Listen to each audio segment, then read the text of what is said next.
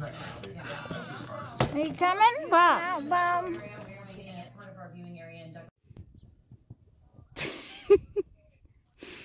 What do you think, Bob?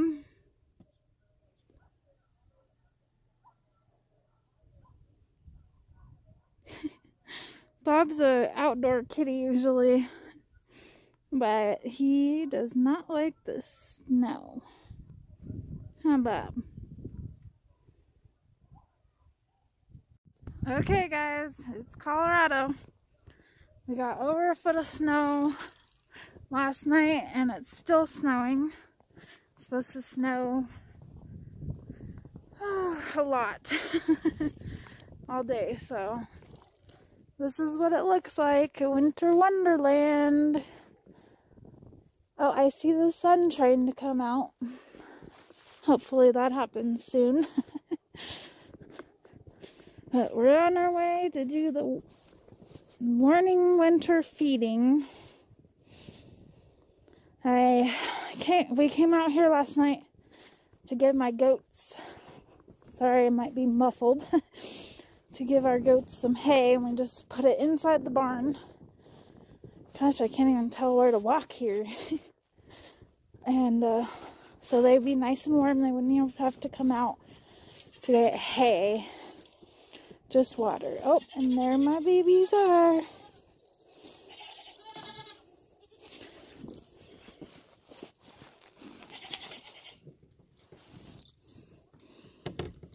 Sorry, I'm filming and doing all this myself, guys. So sorry about the unsteadiness. And there they are. All the cute little babies. And it's disgusting. So I wanted to show you guys, I did get all of my little nameplates done. My 2 bucks. And all the ladies. And these are the goats I plan on keeping as milk toes. Carmela is going to be retired this year because she is probably about 9 or 10, and the last couple times she's had babies she has had some complications. So anyway, there's my milking stand. It's pretty dirty in here right now because nobody's in milk. So in Colorado, I like to wait till December to breed my goats because I like it to be warm out here when they go in birth and, when they go into labor. And also, just milking is pretty cold in the morning, so. One good thing about Colorado is it does work. Hey, sweetie! She's so grumpy. Maybe she's in heat. But, she gets pretty warmed back up in Colorado here, so I will do a video of cleaning this thing out because it does get dirty fast with this many goats. Huh, June? June! June is my friendliest baby, huh? She's friendly. Yeah. She loves scratches.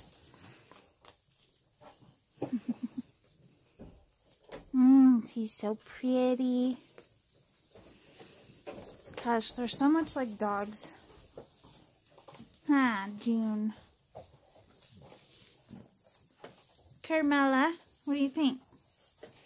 She's like, I'm camera shy.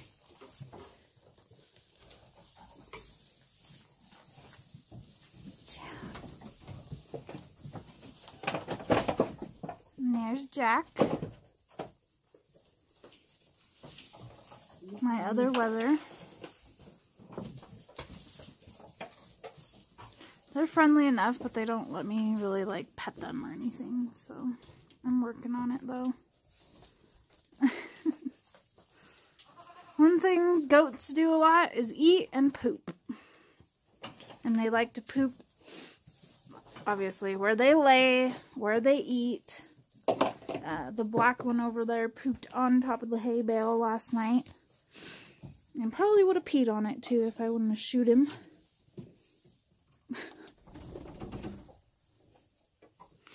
What do you think, Jack? We named him Jack after Jack Skellington. And then, of course, his sister Sally right there. That looked at me. Sally! I think she knows her name. Sally! Sally! June!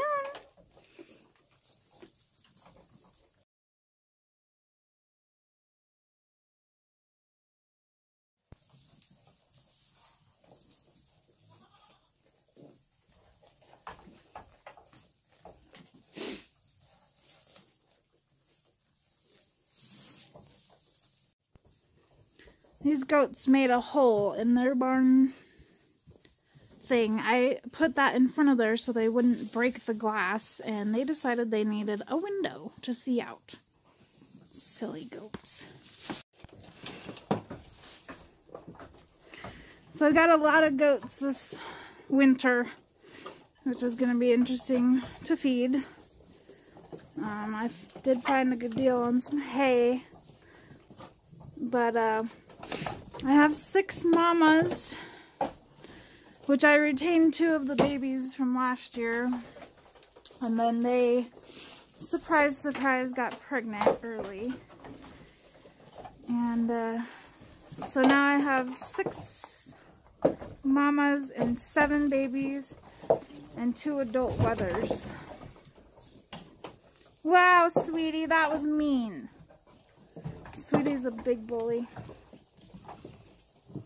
So it can get crowded in here during grain time, but it's still enough room for all of them.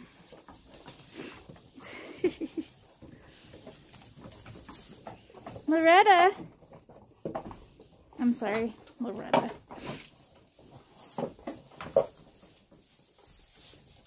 Loretta!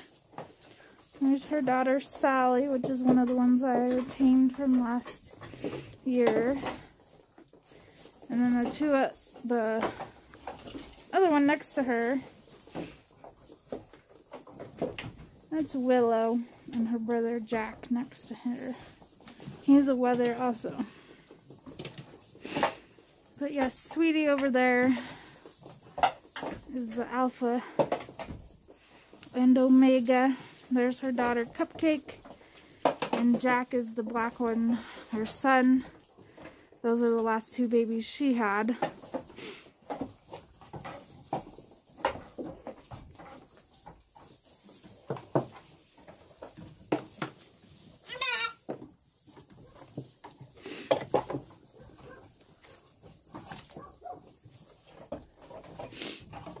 And it's 42 degrees here in the barn, so having a barn for your goats in a cold weather area is extremely important because they hate snow and wetness. So even though this morning, Miss Patsy right there with the black on her back. Don't choke! So I always supervise them when they're eating grain here. But, as I was saying, she was out in the snow with an inch of snow on her back because she's in heat. Hi, June. June bag. June. June. June. Hi. Yeah, so it's the time of their heat, and they're all kind of grumpy, and they hate the snow. So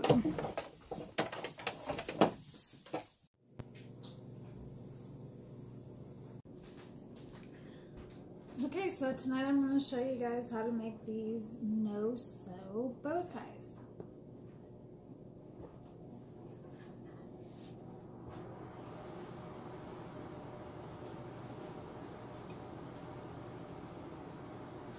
You're going to take your piece of fabric, and if you buy them in little square pieces like this, they should be folded up into perfect into a perfect piece that you'll need. So you'll want to take it and cut it along this line, like so. This is how I do it.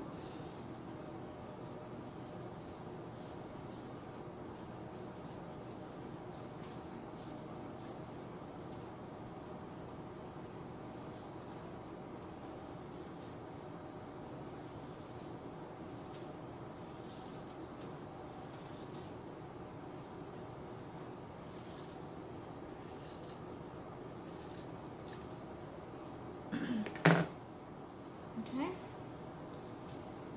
Now you want to take this long piece and iron it flat.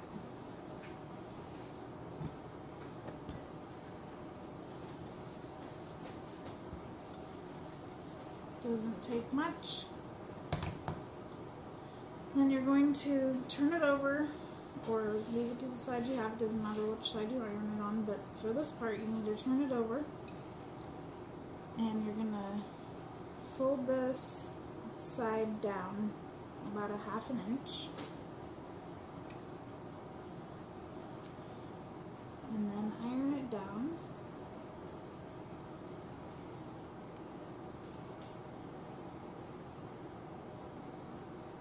So that it's kind of permanently folded down. And you're gonna do this side.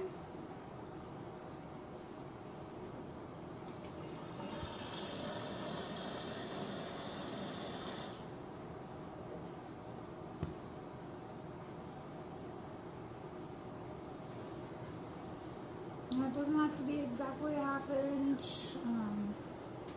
You just want to make sure that the ends line up together so you don't have any sticking out.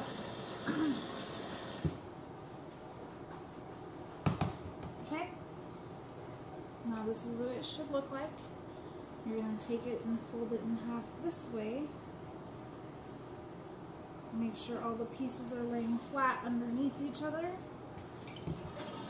Iron it there. And this will make 2 bow ties. Because we're now going to cut this piece in half.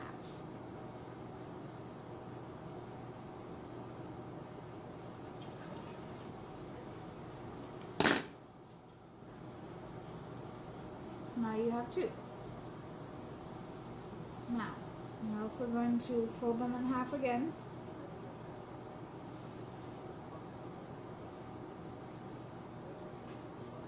And iron them down.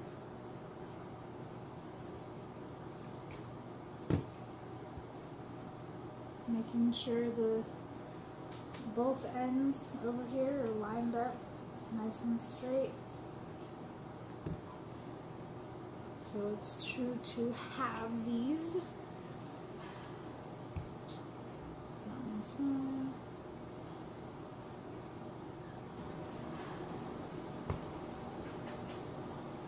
Okay, so now you have 2 of these. Now to get rid of these edges, you want to chop off any extra strings that we may have. Sorry, I'm trying to not burden myself with the iron.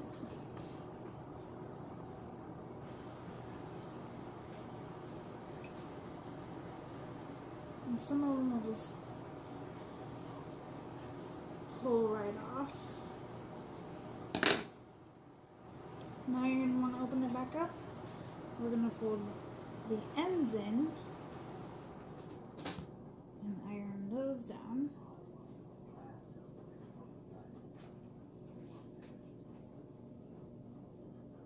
Like so.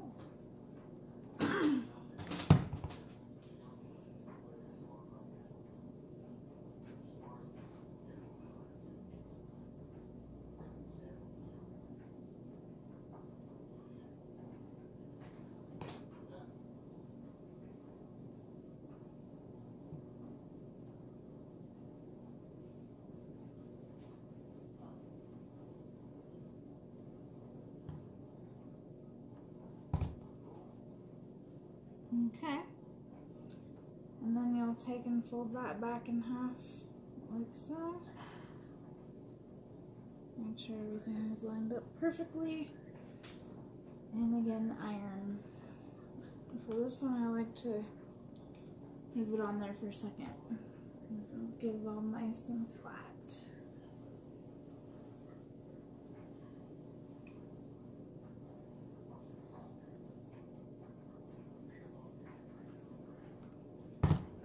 Okay. Now,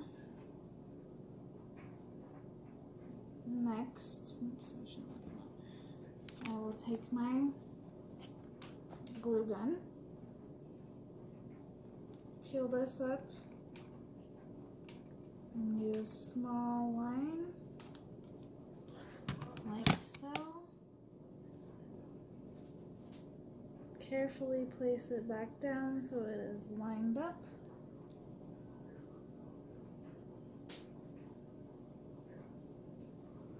And then for extra measure, I put the iron back on.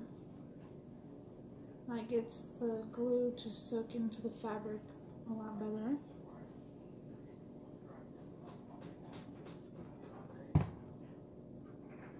And you now have a nicely edged piece.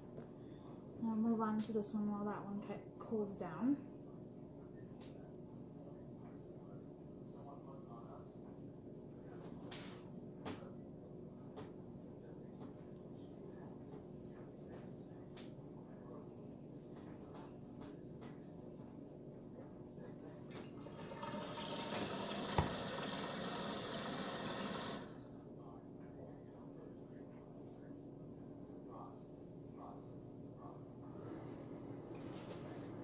I just love this material, it's so cute.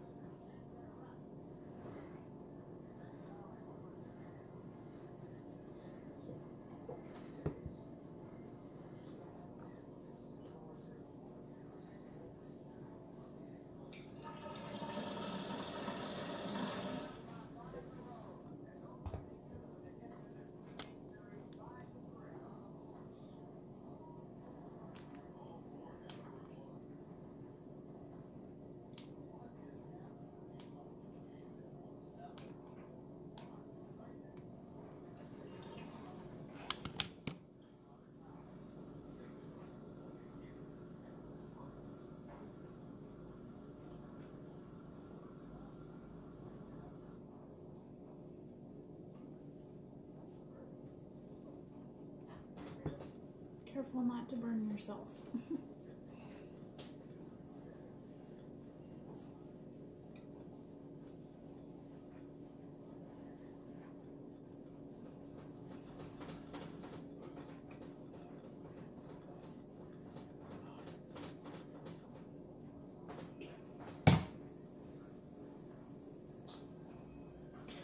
Okay, and now, so you have this square, and you're gonna go like this, fold it like a xylophone kind of deal. And you can also go like that. I'm gonna try and go ahead and iron it like this time and see what happens, if that helps. Because one of them I made look straight on one side, but the other side it just doesn't look as good. So let's see what this does. Oh yeah, that makes it a lot easier, you guys. See that? Crisp and clean. Okay.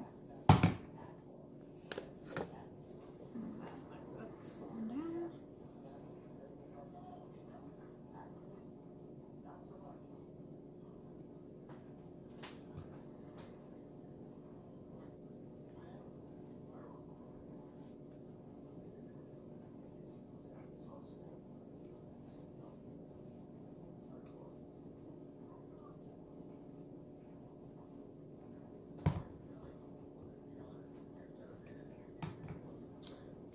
Next, we'll be making the middle part. I'm going to go ahead and use the same material.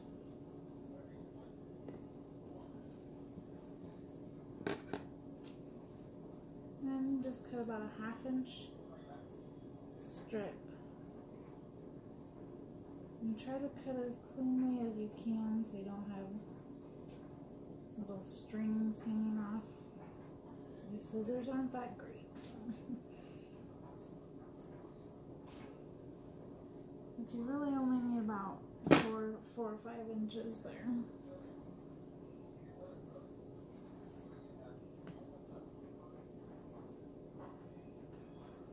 And I'm going to now put this together in the middle. Make sure it's in the middle. Because you don't want it to end up crooked. Like my last one.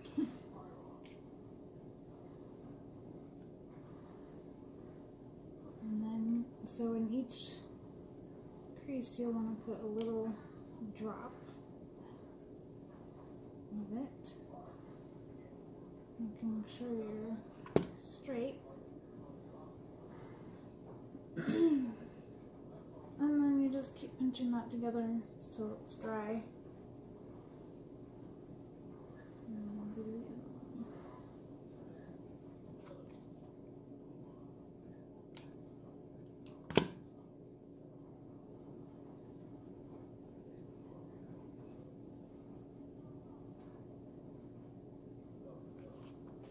The one thing I hate about using a glue gun is the glue strings.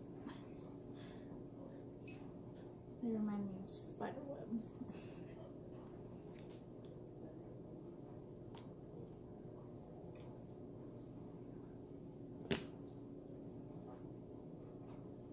Okay.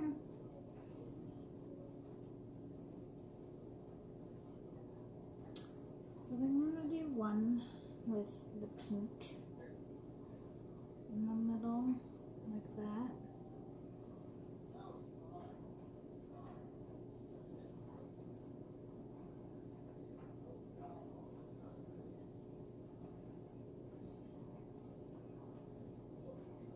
So you want to do that so you can judge it.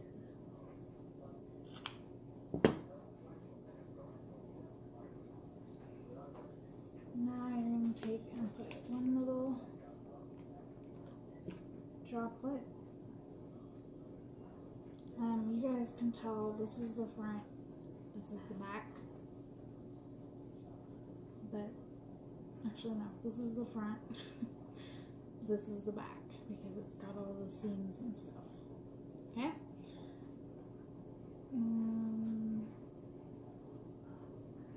So what oops.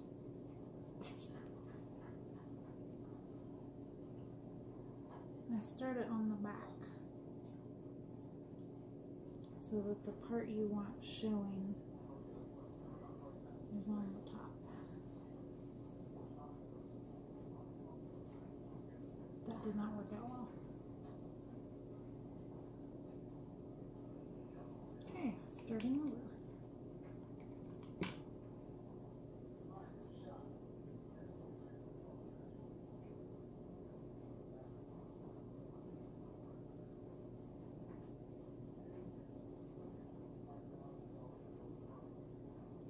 And guys, be careful not to burn yourself because this hot glue hurts.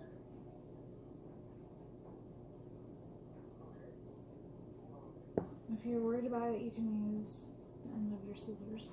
That's what I do. And then you might have to, poof it out a little bit. There you go.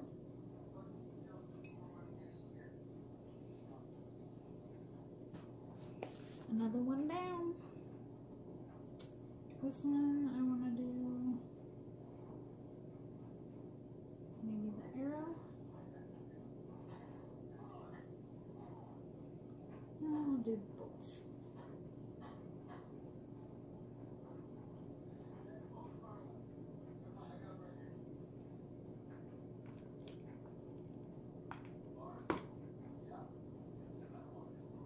small dots, not too much, or it'll come out the sides.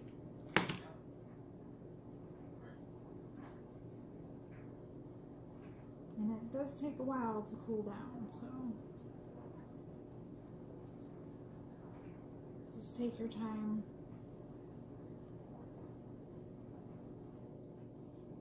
A lot of strings there.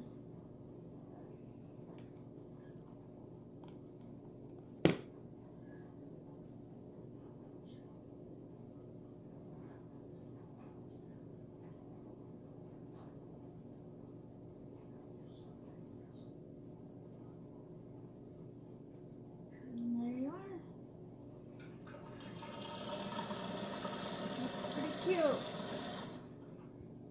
So 2 strips of the material, and I've made 4 of these. I did do this one with the gray.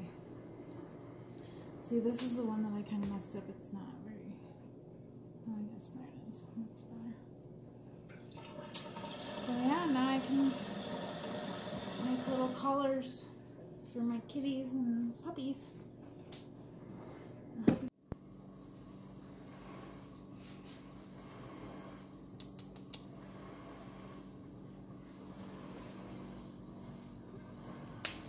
Oh, so cute.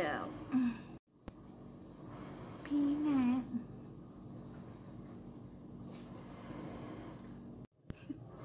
Peanut.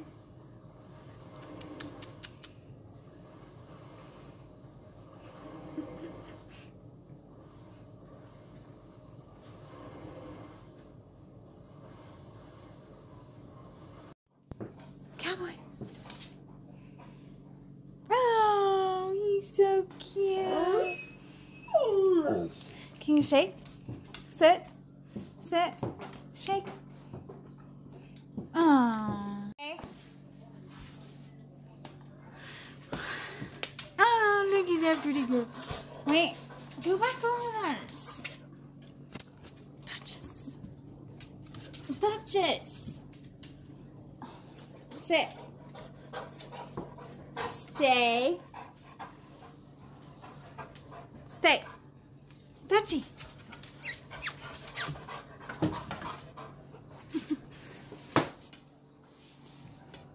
Show Mama how pretty you are with your bow.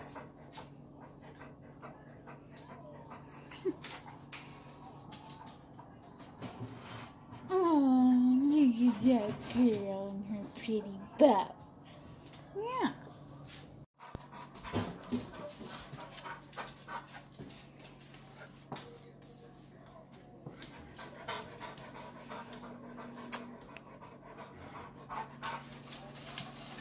You want a treat?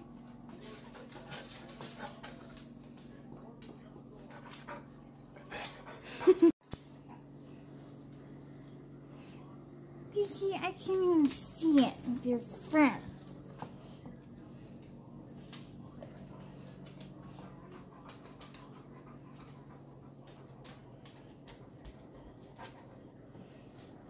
Ah, Dickie's so furry.